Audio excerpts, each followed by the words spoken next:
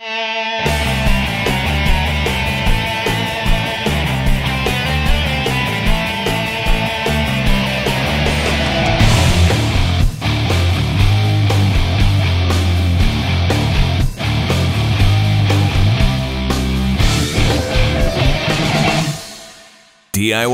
with Chris, giving you the tools to do it yourself.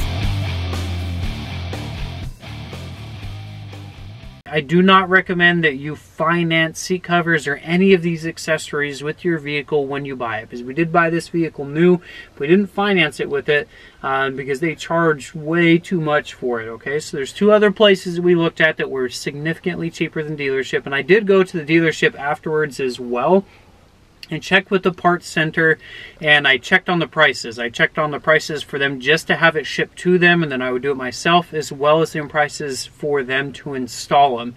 So I compared the three different places. I compared the parts center at the dealership, the E-Parts Honda store, and Amazon. And so we compared the cost of shipping plus the price of the actual product itself, and everything. We took everything into consideration, and then we purchased the best deal. So these are all the OEM Honda products, and some of the stuff that we are installing on the van are the seat covers, the splash guards or mud guards, the roof rails, the crossbars for it, and the hitch system are just a few things that we're installing on the van, and they're all OEM. I just wanted to show you guys, this is one more feature that we got, another piece of protection that we got for our van. So we have our seat covers and everything installed already, the screen protector up there and everything. And then in the back here, we purchased this cargo mat area. So the only time that this little cargo mat works is when these back seats, the third row of seating, is down, but it folds out real nice. And it covers all the way up to those aftermarket floor mats from Tough Pro that we got. So I'll put the links for all this stuff down in the description. And again, we did get this mat from the online e-Honda store. So you'll see all of these ridges, these are folding points for it. So when you're not using it, it actually folds up into one of these small sections, which looks to be about 9 inches or so long, width-wise, as far as that goes. And then it does still fold up real nice. So you can get it up and out of the way and stuff like that. So that is how it folds, but it still gives us additional coverage protection for these, which is really nice.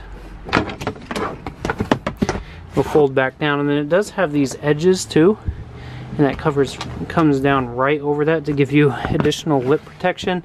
And then there is a lip all the way around as well to help with spills and everything else. So there is another thing that we had purchased afterwards, which also is going to give us additional protection.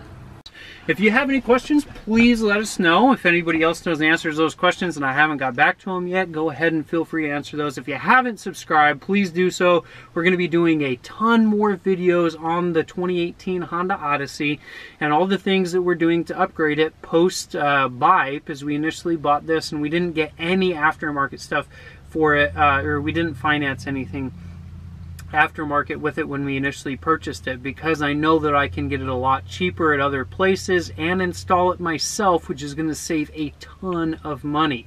So subscribe if you want to see any of those videos. We also do videos on my other vehicles, the motorcycles, woodworking projects, and then house improvement and just other maintenance projects as well. So you can subscribe for that so you can stay alerted for whenever we upload videos on those. And other than that, have a great day. DIY with Chris, giving you the tools to do it yourself.